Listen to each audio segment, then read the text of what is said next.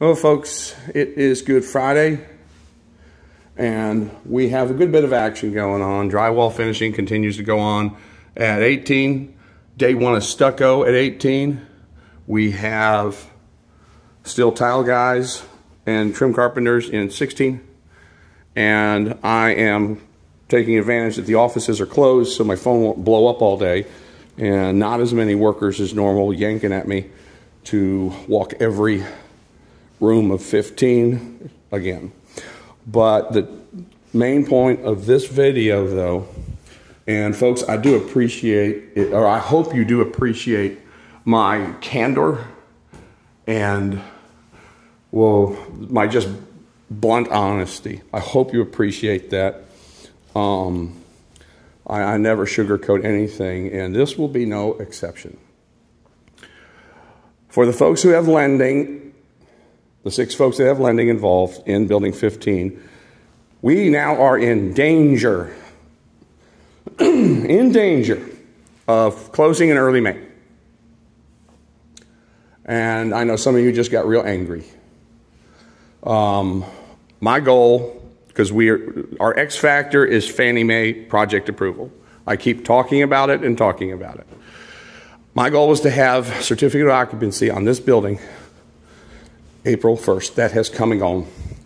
And we had it called in for reinspection today, but I forgot, of course, the county is closed, so now we lost a day there. And the inspections with the fire marshal will happen on Monday. If we do not pass them, because then after that, I still have a couple more inspections to go. I'm not too concerned about those other inspections, but still. Being that we cannot control project approval, we are in danger of not having it by the time we close. And legally, we can't close. There's nothing, you can't bribe anybody, there's nothing you can do. Now, normally, I tell folks to never schedule the moving truck for the day of closing, because when we do our list on the pre-close meeting, everything must be complete. Now, this is Bruce's list, and I folded this for privacy. But our list must be 100% done, or we do not close. That's like the first reason why I tell everyone, don't schedule the moving truck.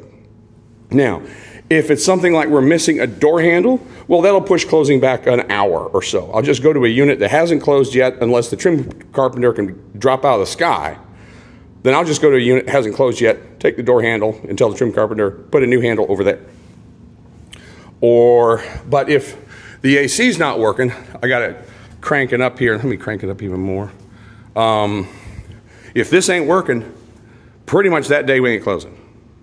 So many reasons why I have the highest customer scores and I have the lowest warranty spend at 1 year is because I don't close on incomplete homes, okay? And if something is known during construction, warranty is not the vehicle to address it. Like if we knew, say this disposer wasn't working, let me just do the test on it. It's on this side. It is working. But if we knew that was not working and on the closing walk, it still ain't working, no close. It doesn't happen. Now, this video is about project approval because I wanted to get CO, certificate of occupancy, on April 1. That is come and gone. Now we have a county holiday, no inspections, lost another day. Now we're looking at Monday. I don't know, is it the 5th or 6th? So we are in danger. I'm not saying that's exactly what's going to happen. But again, another thing is why I tell folks we have closed by mail. You know, to please come for the pre-close meeting, but we have closed by mail available for those of you that are trying to book things tight. But that list still has to be done, and by golly, we got to have project approval. But then for folks in 16 and 18, this all goes for you guys as well. So whenever they reach out and set that closing date, do not schedule the moving truck. Do not put all that, because could you imagine if you had scheduled the moving truck and on the closing walk, we walk in and this ain't working? All right, I'm trying to forewarn, don't do that to yourself.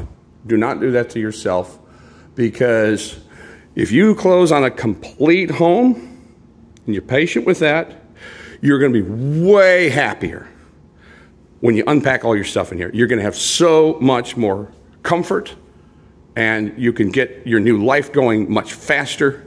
Now, the things warranty is for are things that popped up. For example, over in building 14, I just found out yesterday, have a customer, she's been in there about a month, so something like that.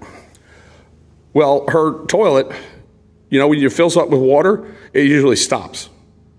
You know, that's a perfectly working toilet. But recently, it would fill up, stop, and then kind of hiss water a little bit, and you know, the water would just keep coming. It didn't spill on the floor or nothing. It was in the tank.